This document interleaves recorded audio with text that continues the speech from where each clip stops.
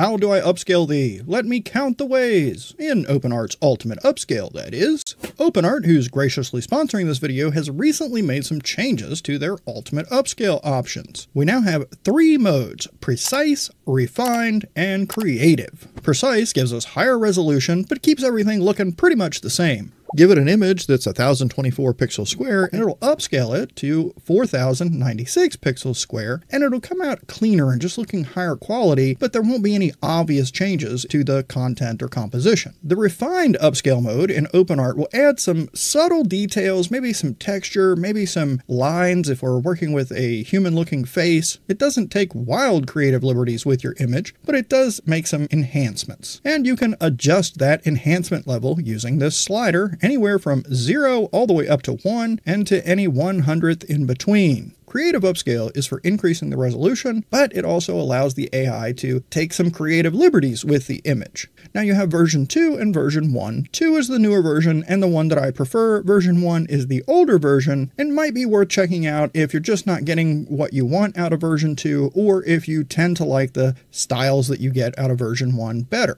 With the Creative Upscale, you can also adjust this enhancement level on the scale from 0 all the way up to 1, and the increments are in 100ths everywhere between. Now, Creative Upscale also lets you add a prompt. It's optional, you don't have to, but if you want to, you can use this prompt box to describe what your output image is supposed to look like. Now, this isn't a spot where we want to describe a completely different image than the one that we're trying to upscale. For instance, if we were trying to upscale an image of a dog, we probably wouldn't want to type in a prompt that says, a rocket ship flying through a marshmallow space galaxy. For that, we should probably be creating a new image. There's a couple of ways that you can get to Ultimate Upscale. If you're on the home page and you want to bring in an image that you've created somewhere else, or maybe you've got something off your camera roll, an actual like real photograph that you took or something, you can click the Ultimate Upscale button right here on the home page, which will bring you to the Ultimate Upscale page. If you're on the image creation page and you've just created an image, you can just click on that image. To the right of the image, come down here and click on Ultimate Upscale. It'll bring that image into the Ultimate Upscaler for you. What I really want to show you today is the difference between these modes and what they come up with. I've been working with several different images here. I have my doggo, I have my monster, I have a design,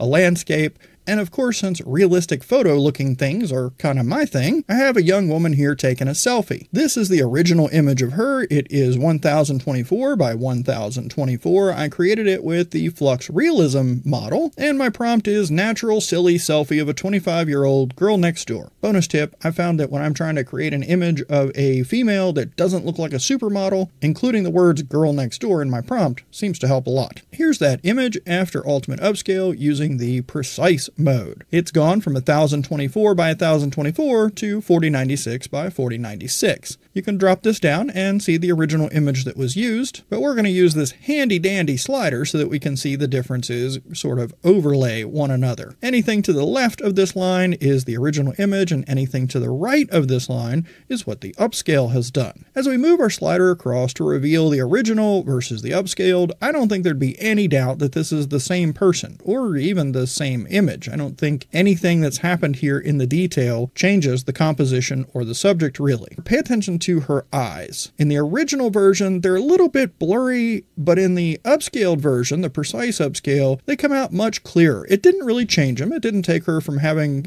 brown eyes to blue eyes. It didn't give her a third eye. It just improved the quality of the image by making them nice, crisp, clean, not blurry. It's the same thing up in her eyebrows and down in her teeth. Notice it just took away some of the blur and made it a little bit more crisp. And this is why Precise Upscale is great for photos of people or things that you can't just be willy-nilly changing parts of. Now let's switch over to the Refined Upscale. This gave us a slightly different resolution. Remember, we started with 1024 square and the Precise Upscale gave us 4096. Refined gave us 2896. That's still a lot of pixels. I have the creativity set for this at 0.25. It did make some minor changes. Notice the freckles that we have on her forehead and nose, and the upscale version, it moved a couple of those and changed them around. It also seems to have changed the skin tone a little bit, especially at her nose and her cheeks. And if we take a look in the background, it also makes some minor changes there. Look at this light switch over behind her. And of course, it swapped out the paintings that were behind her on the right, and it also updated the hinges in the door or whatever she's standing in. Minor changes here that would be great if you have a character that you're trying to stick with, a photo of someone that you need to stay pretty consistent, but you want to refine the look of that image a little bit. Now, what if we take that creativity up to 0.5 instead of 0.25? I'm really paying attention to her eyes and her face here, and this time, like, look at this eye, which would be her left eye. As I move across it, it looks like it really has changed the structure of her eye. Would that still pass for the same person? Probably. What if we take the refine up to 0.75? Well, we're definitely refining and making some changes. I still think this is probably would pass for the same person. And this time we see differences in her eyebrows, in her eyes, in the freckles on her forehead and nose,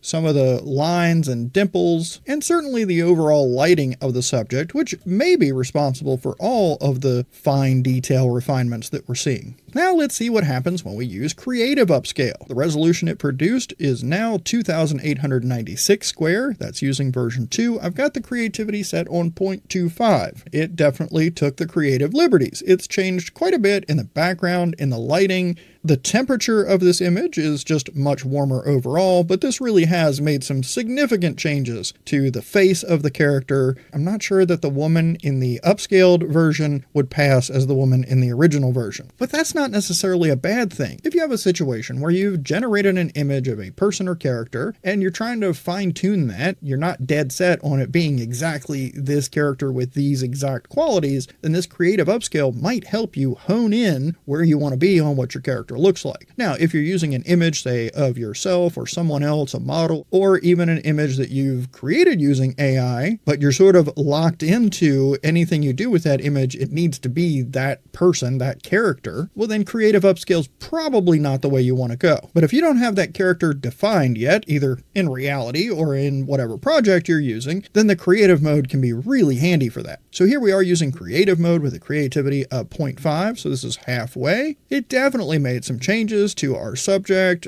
to the background, and in this case, even if I didn't need this subject to appear the same as my original, I'm not so sure that I'm crazy about these changes. I think it went a little too far with the freckles in the same sort of freckle pattern that AI likes to just add to everybody when you say natural looking, and I feel like it left the eyes and teeth kind of blurry, maybe even more than the original. Let's take a look at the creativity level set at 0.75. Again, we're using version 2 in Creative Upscale mode. This one, and I think 0.5 did the same thing. It sort of turned the subject's face more down and forward instead of up and a little bit to her right. It certainly added a lot of creative detail here. The overall lighting is entirely different, and the eyes and teeth are kind of blurry in the upscale version. Now let's look at Creative Upscale using version 1 instead of version 2. There's a very minor difference in the resolution. We get 2848 when we use version 1, where we got 2896 when we used V2. Setting the creativity level at 0.25, or a quarter of what's available. Looks like we're doing different things with the hair. That's a complete change in the eyes. Now we've gone from brown eyes to blue eyes. We're making some big changes to the mouth and the nose. Look at her forehead as we swipe past this. Now we've added some blemishes there,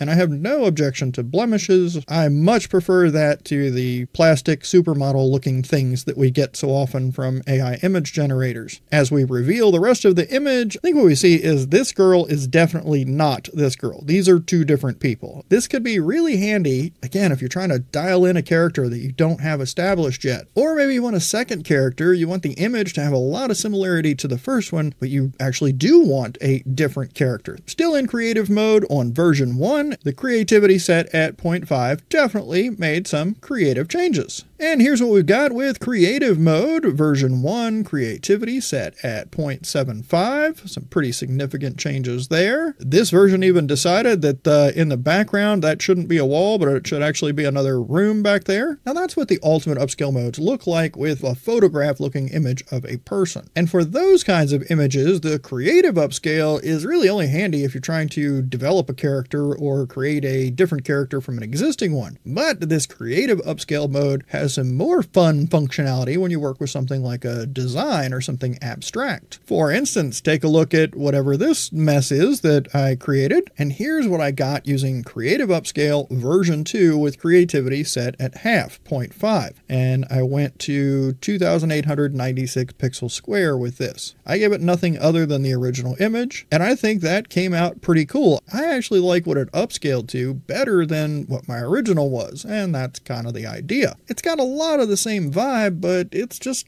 better. But check this out. When I used Creative Upscale, set the creativity to 0.9, this is in V2 on the Creative Upscale mode, and I added a prompt. I said bold cyberpunk neon. I didn't know what that was going to create, but here's what I got. So there's my original, and here's the interpretation. Yeah, it's completely different. There's some hints of what was in the original, but I think that came out pretty darn cool. Then using Creative Upscale mode version 2, I kept the creativity at 0.9 and typed in the prompt brush strokes. And this is what it came up with. I can see the connection to my original image, but definitely a very creative interpretation and a change. Another way the Creative Upscale could come in really handy when it's okay to change things. Maybe you're trying to get just the right landscape or background or whatnot. Using Creative Upscale with a creativity set at 0.5, you got the desert, you got the sky, but it tweaked the temperature of the image. It added a lot of different things that weren't already there, and it made some changes to some of the elements and details that were there. If you're using an image of a subject or character that can't be changed, precise upscale is the safest place to be. Use the refine mode if you want to add some minor details and enhancements, but keep that creativity level really low to prevent it from changing who the character is or what the subject is. And if there's things about your image, composition, or subject that you really like, but you need some different takes on it,